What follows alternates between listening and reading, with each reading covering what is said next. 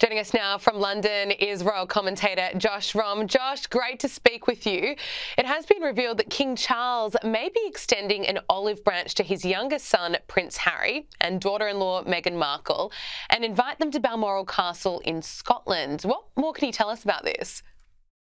Yes, so a source has told Page Six that His Majesty is considering, quote, extending an olive branch to Prince Harry, Meghan Markle, and their two children, Prince Archie and Princess Lilibet. Now, we know that the King has not seen Princess Lilibet since before the death of Her late Majesty Queen Elizabeth II. The last time he saw Princess Lilibet was at the Platinum Jubilee of Her late Majesty Queen Elizabeth II. It's kind of been hinted at by sources that ever since his cancer diagnosis, that King Charles is, quote, desperate to see his grandchildren, Prince Archie and Princess Lilibet. And we know that that tensions between him and his son Prince Harry have sort of warmed somewhat. Things are not quite so tense between the King and Prince Harry. We know that after the King revealed his bombshell cancer diagnosis, Prince Harry was on the first flight out of Montecito rushing to see his father, even if it was just 15 minutes at the palace. Whether it was a PR stunt, we don't know Prince Harry's motivations behind that visit, but what we do know is that he does actually care about his father, and despite his father's very busy schedule, his father at least wants to see his son. And I've had a source tell me months upon months ago, actually, that King Charles does miss Prince Harry. King Charles misses his son, and there were at least some talks maybe that were going on behind the scenes to see whether he can come back in some form, not necessarily to work. We know, I think several sources have been very clear that actually Prince William has definitely drawn the line in the sand. We know that Prince Harry and what him and Meghan have said in their documentaries, in the Oprah interview, and in Spare, they have done potentially immeasurable damage to the reputation of the Prince of Wales, especially. I mean, for Meghan Markle to make the claims to a gobsmacked and shocked Oprah with her mouth wide open, saying that two members of the royal family, which have since been reported unsubstantiated to be the King and the Princess of Wales, for them to say that there was, quote, concerns, unquote, of the color of a future of their child's skin color. I mean, it was outrageous. Some of the they have done absolutely immeasurable damage. And now we see Meghan Markle at the Thanksgiving service at the time of the Platinum Jubilee, dressed in a white outfit that was similar to Wallis Simpson. So I mean, things are still very much a long way off. Yeah. But we do see at least a rumors of a potential olive branch reconciliation between the King and Prince Harry, not so much between his brother Prince William.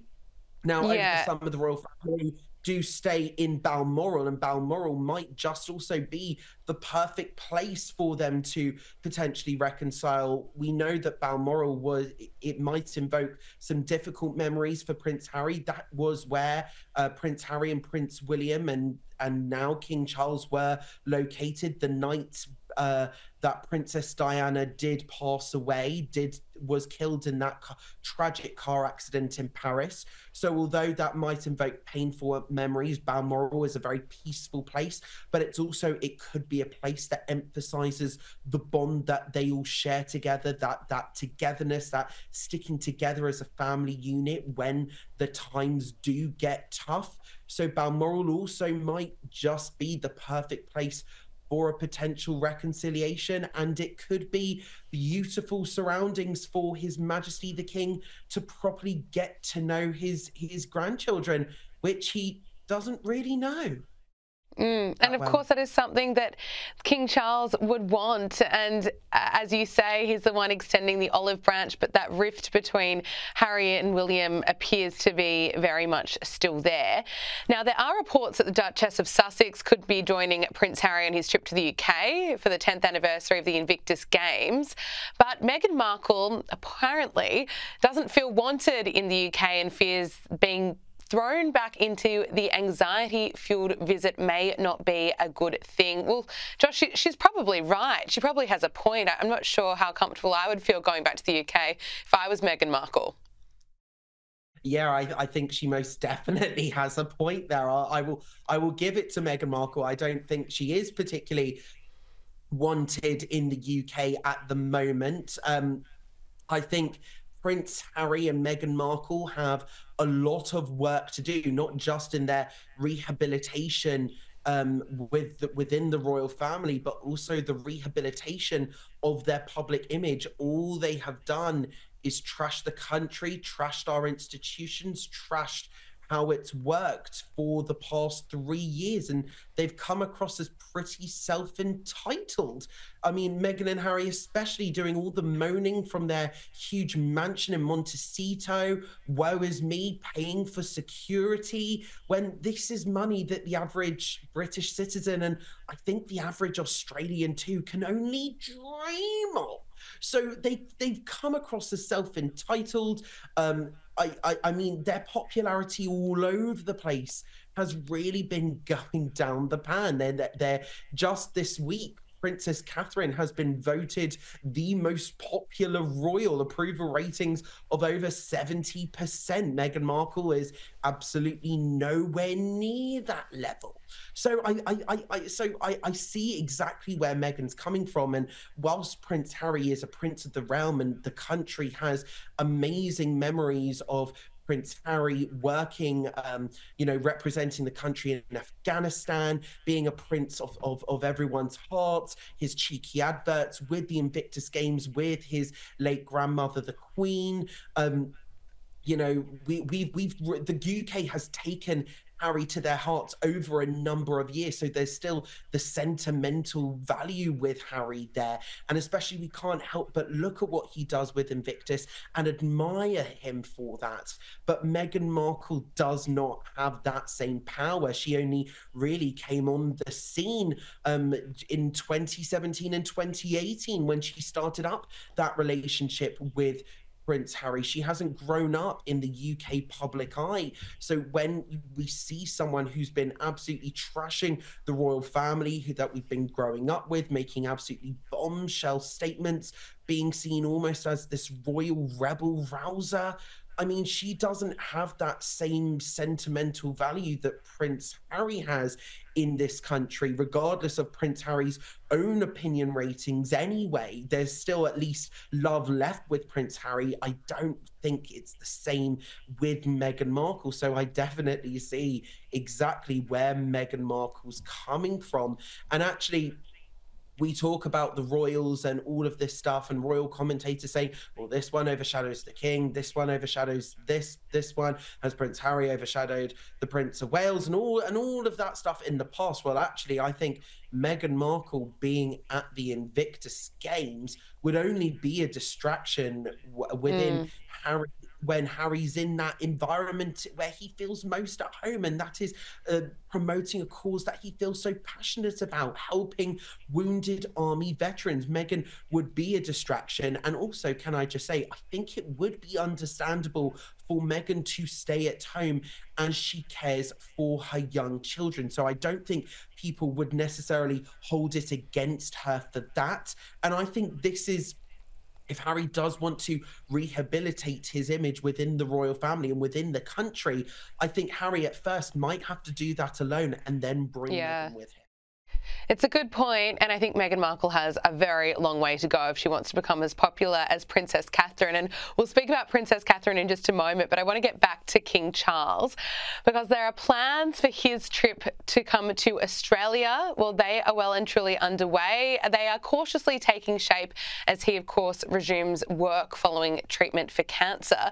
And invitations to events such as the Melbourne Cup and Everest Race Day are said to be under consideration. Josh Rom, what more can you tell us? Should we be cautiously optimistic that this visit to Australia will be going ahead? Well, sources close to the king have said, and I think the quote is, he is raring and ready to go at any moment. I think this is an extremely optimistic sign for King Charles, the fact that he wants to get back to work. And actually, I think as we're seeing the footage on screen now, we're seeing, that almost, I wouldn't say unprecedented walkabout, but considering he is fighting cancer at the moment and is undergoing cancer, the fact that he was not just waving at the crowds outside of St. George's Chapel at Windsor Castle on Easter Sunday, the fact that he was there shaking their hands, greeting people, being up close and personal, and not just one or two hands, but many hands within the crowd, interacting with many people. This was him doing what he does best. It shows that he is, at least he could be getting better, or at least that he's definitely ready to get back to work, to do those front-facing royal duties again. That's the thing. There is a reason why Her late Majesty Queen Elizabeth II wore colourful clothing back in the day, and that was because she wanted to be seen as so many people, and she knew that she had to stand out. And I think the same mentality goes with His Majesty King Charles. He wants to be seen. He wants to be seen doing stuff, and it's not just events around the UK. He cares a lot about the Commonwealth of Nations as well, and bearing in mind he is still technically head of state of countries such as Australia and Canada. So it's not surprising, especially with Australia having that Republican mentality as well. It is important that the monarchy at least shows visibility in Australia, shows that they care about Australia. I think this shows just how much Prince Charles cares about Australia, that as long as he is declared fit by his medical team, he wants to do whatever he can to get to Australia.